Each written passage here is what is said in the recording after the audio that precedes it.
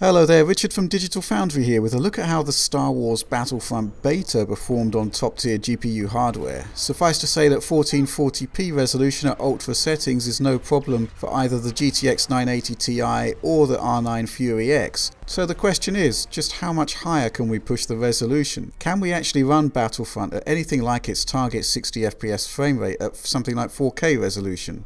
Well, the answer there is a pretty emphatic no, but the game's scalability still shines through, and using similar setting compromises to what we used with our budget GPUs at 1080p, we can actually get quite a remarkable experience on high-end GPU hardware. So we set resolution to 4K and we keep settings mostly on high, but we bump textures to ultra and drop shadows and effects to medium. Now here's where things get controversial, as we drop the resolution scaler to 85%, effectively asking the game to render at 3264 by 1836. This gives us the balance we need to keep frame rates high, and we actually see the R9 Fury X take point here with an overall 4% lead over GTX 980 Ti.